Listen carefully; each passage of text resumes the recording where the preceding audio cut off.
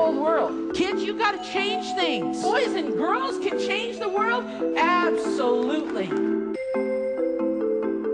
I pledge allegiance to the Christian flag. There are two kinds of people in the world. People who love Jesus and people who don't. Speak the word of the Lord!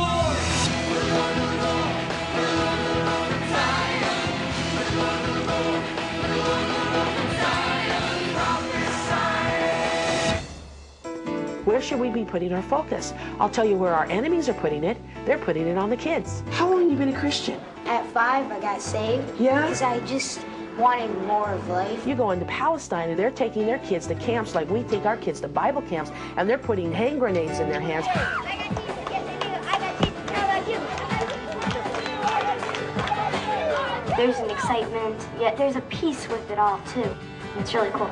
I really feel that we're a key generation to Jesus coming back. And we are a generation that needs to rise up and run with that baton. Yeah.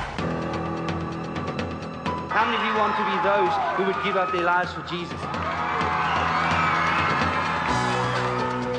We're being trained to be God's army. Not enough!